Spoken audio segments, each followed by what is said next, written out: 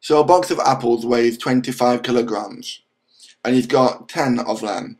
So the upper bound will be 25.5, which is the maximum it could weigh. Otherwise it will be 26 kilograms. So 10 multiplied by 25.5 would come out as 255 kilograms. So that explains why the upper bound is 255. Now we're going to look at the least weight.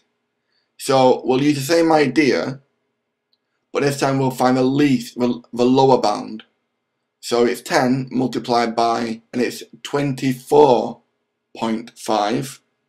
Any lower and it will be rounded to 24 kilograms, not 25. And that comes out as 245 kilograms.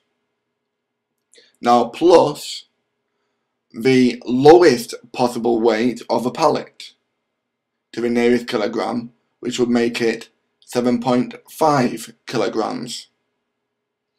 So the least possible weight of all 10 boxes and the pallet is 245 kilograms plus the 7.5 kilograms, which comes out as 252.5 kilograms.